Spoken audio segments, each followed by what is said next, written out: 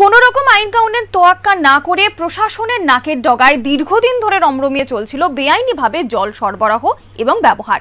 বেআইনি জলের কানেকশন বন্ধে লাগাতার অভিযানে নামল প্রশাসন। ২ নম্বর জাতীয় সড়কের ধারে পশ্চিম বর্ধমান জেলার আসানসোলের কালীপাহাড়ি মোড় লাগোয়া পরপর বিভিন্ন ধরনের দোকান, ছোটখাটো হোটেল, দীর্ঘদিন ধরেই এই সমস্ত দোকান এবং হোটেলে রমরমিয়ে ব্যবহার করা হচ্ছিল অবৈধভাবে পানীয় জল এবং এই অবৈধভাবে পানীয় জল ব্যবহার করার অভিযোগও ছিল প্রশাসনের কাছে। আসানসোল পুরসভার যে পাইপলাইন দিয়ে জল সরবরাহ করা হয়, কোনো রকম অনুমতি ছাড়াই সেই পাইপলাইন থেকে সরাসরি অবৈধভাবে জল সরবরাহের ব্যবস্থা করে ফেলেছিল ওই হোটেলগুলি। ওই জল দিয়ে চলছিল যাবতীয় কাজ। খবর পেয়ে অতিরিক্ত জেলা শাসকের নেতৃত্বে অভিযানে নামে পিএইচই দফতর। শুক্রবার তারা হানা দেয় ওই হোটেলগুলিতে। অবৈধ জলের সংযোগ কেটে দেওয়া হয়। একই সঙ্গে বেশ কয়েকজন হোটেল কর্তৃপক্ষের বিরুদ্ধে থানায় অভিযোগ দায়ের করা হয়েছে প্রশাসনের তরফে। আগামী দিনে এই ধরনের অভিযান চলবে বলে জানিয়েছেন আধিকারিকেরা। যদিও অবৈধ জলের কানেকশন প্রসঙ্গে মুখ খুলতে চাননি হোটেল কর্তৃপক্ষ।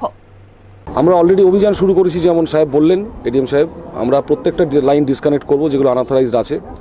তারপরে থানাতে এফআইআরও করা হয়েছে। ফার্দার যদি কানেকশন করে তখন তাদেরকে অ্যারেস্ট করা হবে বা গ্রেফতার করা হবে তাদেরকে। মানে অনেক আগের কেস, এগুলো বহুদিন ধরে চলছে। এখানে জলের অল্টারনেট কোনো সোর্স নেই, তার ফলে ওরা এই লাইনের উপরেই ডিপেন্ড করে। সব হোটেল বা ইন্ডাস্ট্রি যা আছে এখান থেকেই নেয়।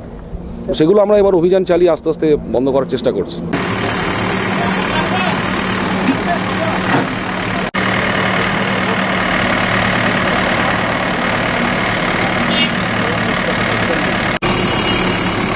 Sorry?